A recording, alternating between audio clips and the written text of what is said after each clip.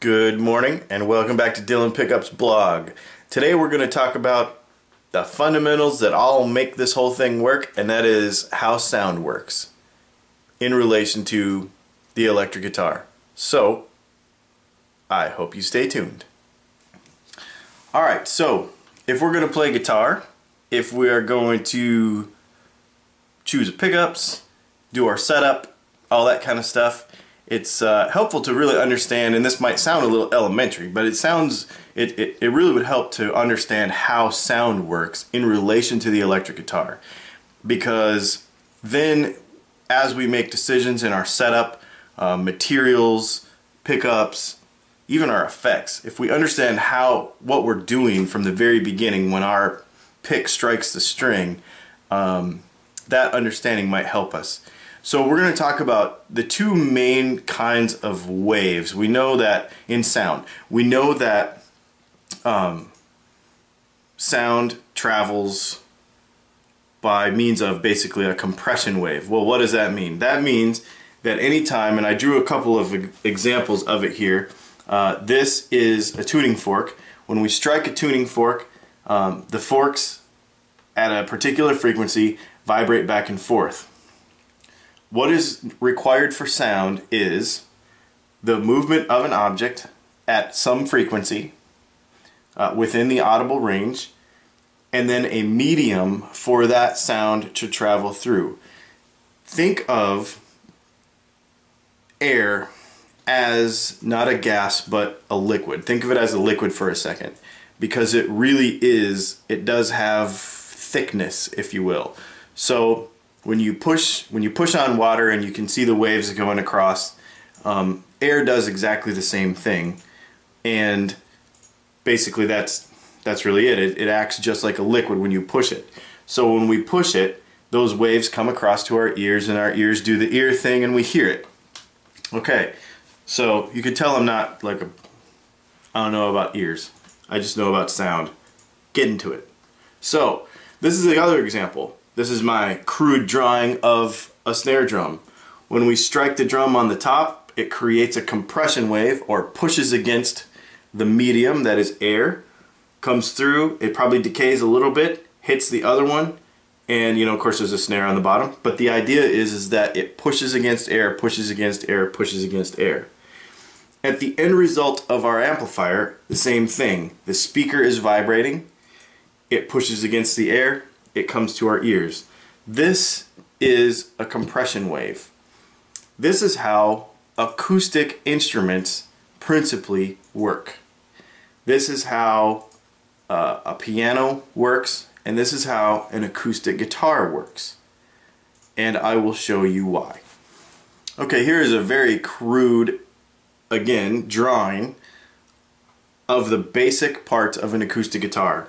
We have the string, we have the bridge, we have the sound box of the guitar. A piano also has the same thing. So in a piano, there's a hammer that strikes the strings. For us, it's our pick. As much energy from the strings as possible, as accurately as possible, so whatever frequency the string is making, we are as accurately as possible trying to transfer that energy to the soundboard of the guitar to make compression waves within the guitar and push back out the hole, and so we can hear it. The interesting thing though is if you have a really good designed guitar, you're going to hear and feel those compression waves off all sides of the guitar and feel it. Like, that's my favorite thing, a really good acoustic guitar that you can actually, it almost jumps out of your hands when you feel it, because the whole thing is moving, creating compression waves from all directions and giving you a nice full sound. You notice that we have not talked about the movement of the strings at all, because that is a different kind of wave. We've discussed compression waves that push against this medium that is the air. We'll talk about a completely different kind of wave called the transverse wave. Alright, so we're going to switch to electric guitars, and we're going to switch to something called a transverse wave. The goal of making sound with an electric guitar is not the same as an acoustic. An acoustic guitar, you're trying to move the air, like we discussed, to our ears as accurately as possibly reproducing this vibration of the string by a compression wave pushing through the air and getting to our ears. The electric guitar is completely different. Because we were trying to amplify it electrically, we want the sound of the string, and here's my electric guitar. Here was the nut, the bridge, we got a humbucker in the bridge, and we got a single coil in the neck, tuning key, neck, okay, so it's a guitar.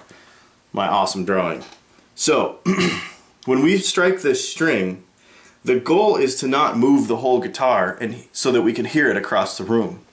The goal is to, as accurately as possible, reproduce whatever frequency of the string within the magnetic field of the pickup so that it can go and do what the pickup does.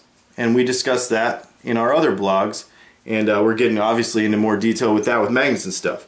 But the idea is, and you can check that out, how pickups work, in our other blog. But the idea is to, as accurately as possible, okay, reproduce this frequency of the string moving, not of the whole guitar moving, because we're not trying to push the air across the room. Now, we're going to hear it a little bit when we strum it unplugged, obviously, because a little baby compression wave is going to happen off of that string, and that's why we hear a guitar when we strum it from across the room, even when it's unplugged. But it's not very loud because it's only the movement, more or less, of the string. Now, there is some movement in the guitar. We'll get to that in a minute. So what I like to use as an illustration for the transverse wave is the buff muscly guy at the CrossFit gym, the fixed point, and that thing where they whip the rope. I'm not a CrossFitter, so I know nothing about this except for this right here is a transverse wave. Instead of taking the medium of the air and trying to move it, there is a frequency present in the object, and it is actually transferring energy from him through the object at a particular frequency to the fixed point. Okay, that is what a transverse wave is. It doesn't have anything to do with the air moving, it's the object itself, the energy moving through the object. Okay, so we do this the same way with a guitar. The difference is that with a guitar, we don't have a muscly guy on one end, we have a nut on one end, and we have the bridge on the other end, and the string going across it. When we strike that string, actually let's do this, and I'm not going to get into harmonics and fundamentals and nodes and antinodes today because we're going to talk about that a different day.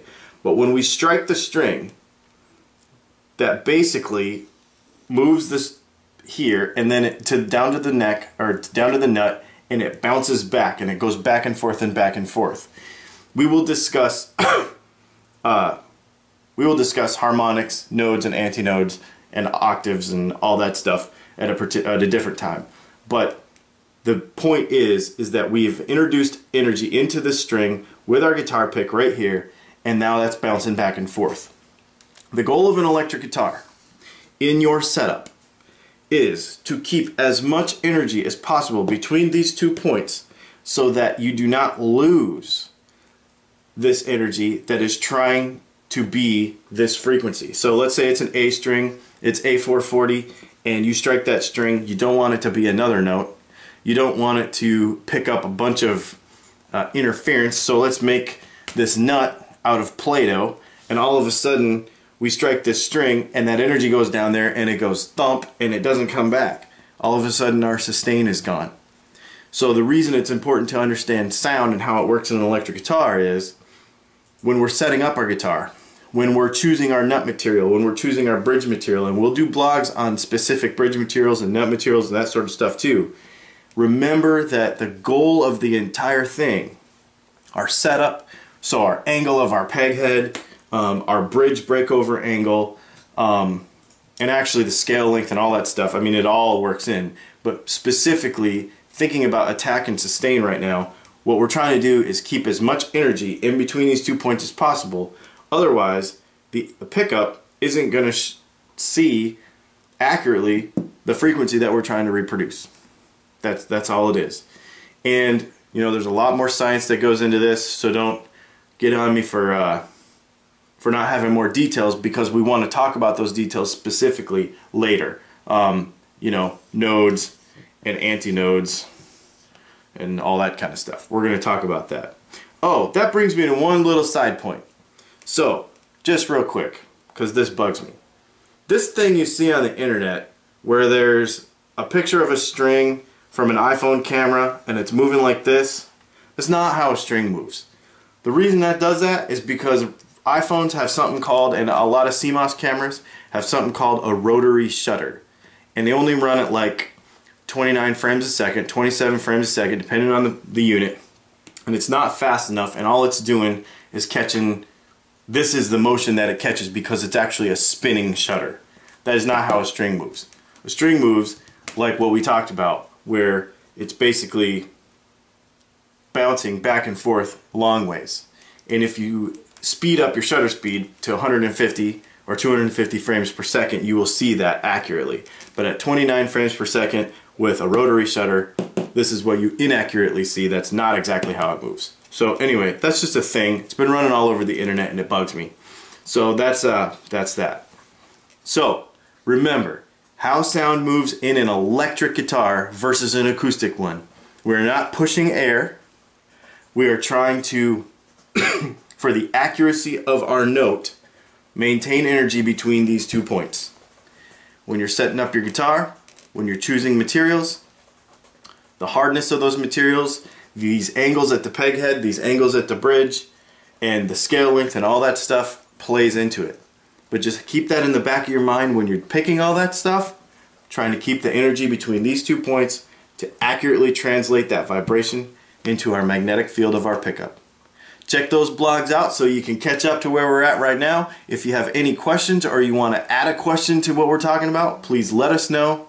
And I hope this helps, and we will see you tomorrow.